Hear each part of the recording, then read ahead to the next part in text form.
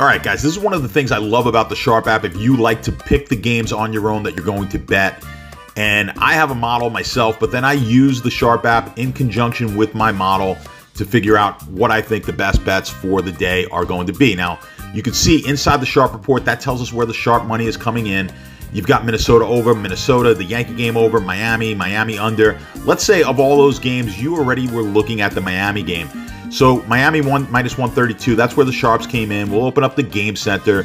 And, you like Miami coming off a 3 out of 4 against Washington. The Angels got swept by Houston last series.